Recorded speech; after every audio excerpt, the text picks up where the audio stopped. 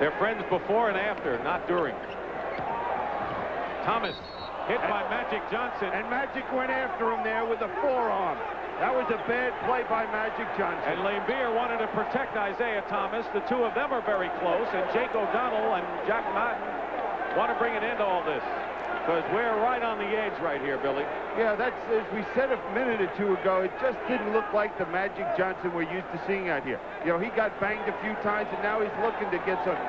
There he is. He just sticks an arm right in there. 32, Magic Johnson. And belts Isiah. 5 fouls on Magic Johnson. And Chuck Daly wants a timeout. The crowd loves what they see. I guess this is Pistons basketball, huh?